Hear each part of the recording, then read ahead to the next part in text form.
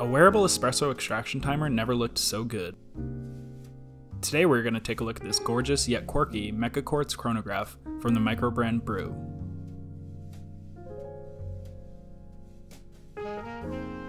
Despite skyrocketing prices and multi-year waitlists for certain watch brands, there are plenty of watch companies out there who are developing creative designs and offering stunning watches directly to the buying public at reasonable prices. With all of the micro and independent brands seeking to break the mold, it's just a great time to be a watch enthusiast. I've been really excited to check out the offerings from several micro brands, and today we're going to take a look at this meca-quartz chronograph from the Brew Watch Company. Brew was founded by an industrial designer named Jonathan Ferrer in New York around 2015. For this line of timepieces, the company's designer has drawn inspiration from commercial espresso machines, from the colors, the shapes, and the brushing.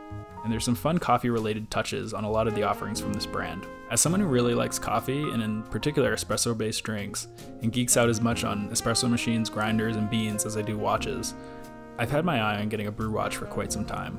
But even if you don't like coffee, this brand simply offers really quality timepieces. What we have here is the Retrograph. Brew has 5 different variations within this line, including a white dial Oxford, the Technicolor, the Espresso, a funky 8-bit Brew, and this classic blue dial, referred to as Cobalt. The cases on these retrographs have a rectangular shape with some curvature to the sides and measure in at 38mm in diameter, a very manageable 41.5mm in length, and about 10.4mm in thickness. The cases are stainless steel, with high polish on the sides and super smooth brushing on the top bezel surrounding the face, and the dial is protected by a flat sapphire crystal. The right side of the case features 2 small chronograph pushers and a non-screw-down crown that's signed with Brew's coffee bean logo.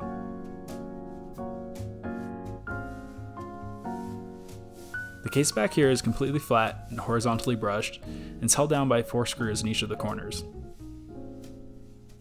The text on the back of the case shows Brew Universal, which might be a relic from a prior name they were intending to go with, and it confirms some of the watch's main features. The case is water resistant to a modest 50 meters, which is good for rain and some light splashing, but the style of this watch isn't something you'd probably consider taking into the water anyway.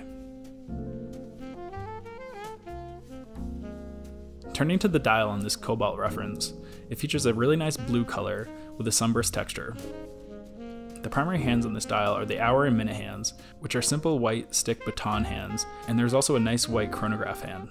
There are 2 subdials on this face, a 24-hour clock at the 3 o'clock position, and a 60-minute chronograph dial at the 9 o'clock position. There's no seconds hand on this dial, so there's essentially no movement when you're looking down at the face, which I think works really well on this pretty classic looking and almost stoic dial. It also helps hide the fact that this is a meca-quartz movement rather than a fully mechanical watch. There is a date window at the 6 o'clock position, and the dial includes minimal text, with the Brew logo at the 12 and a simple retrograph at the 6.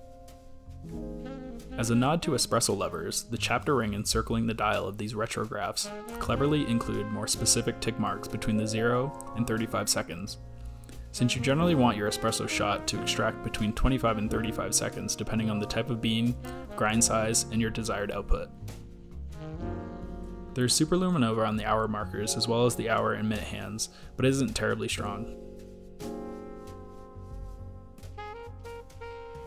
The tang buckle strap on this retrograph is constructed with really soft, pliable, and cushiony black leather that tapers from 22mm down to 18mm, and comes with quick releases for easy strap changing.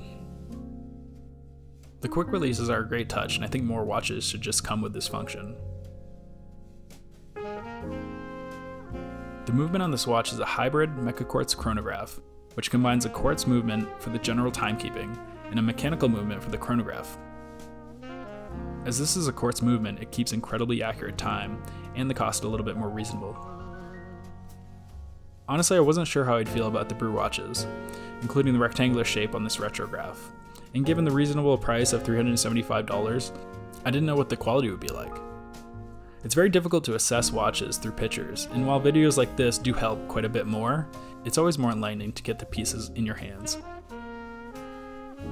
But given the company's small production capabilities, Brew's more popular watches are often sold out. I had my eye on a few different models, and when this Cobalt version became available again, I jumped on it. After spending a few weeks with this watch, I'm really happy to report that I'm completely in love with it.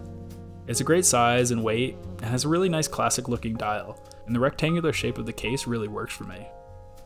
The aesthetics on this Cobalt are stunning, and I think it works best with a smart casual look. The watch also feels really well constructed and of impressive quality for the price. I'm really happy I bought this watch, and it's definitely a keeper for me, and I really look forward to trying some more offerings from Brew.